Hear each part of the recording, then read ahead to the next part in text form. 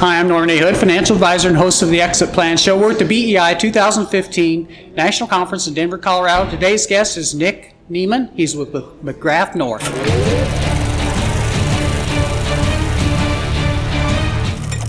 Welcome back, Nick. Norm, a pleasure to be here again. Now, I've read your books, and I know in one at least you focus on business owners and their business model.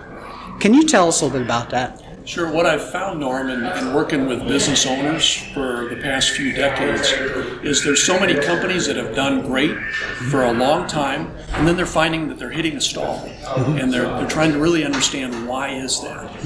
And what I found through so many of those is they've failed to continue to adapt their business model. Okay. And we might say that as we look at companies around the country, they've been Netflixed, so to speak. Companies that were really good for so long that failed to really understand and adapt and grow their business model.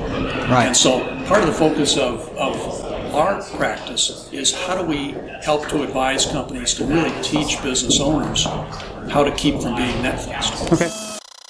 What's the first step of that, do you think? The first step is really this.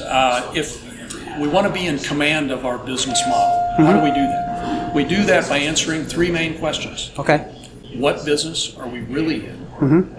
Why does my business model still work, if it does? In other words, are there assumptions that I've made that were true in the past that really helped to drive the profits and the sales of the company, but those assumptions are no longer valid?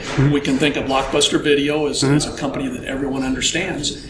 They got Netflixed by Netflix, and Blockbuster Video is now out of business. Right. The third key question is, how does my business model create, deliver, and capture unique value? Okay. This is kind of a fun question. You and I were both raised in farm area, not too far apart actually. I remember reading your book about your father and watching him in business. I remember the story about the pony farm. Right. And I think there's probably a lesson there for business owners. Would you mind telling that story? There is. There's 9 key building blocks to every company. No matter if you're the little pony farm or if you're Apple or Amazon. You can describe every business that exists, small, mid-sized, large, no matter what business sector, no matter what professional sector, based on 9 key building blocks. Okay. And this has become, it's part of an international program that I've been involved with that has created what's called the business model canvas.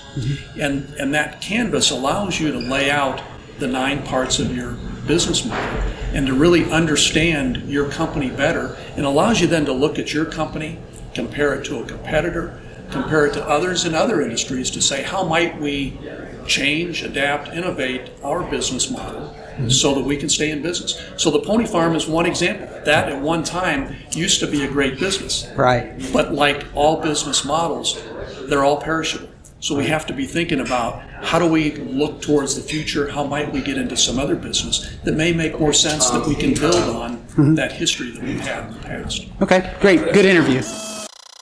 That was Nick Niemann. He's with McGrath North in Omaha, Nebraska. For more information about Nick, please check out the show notes for this episode on our website.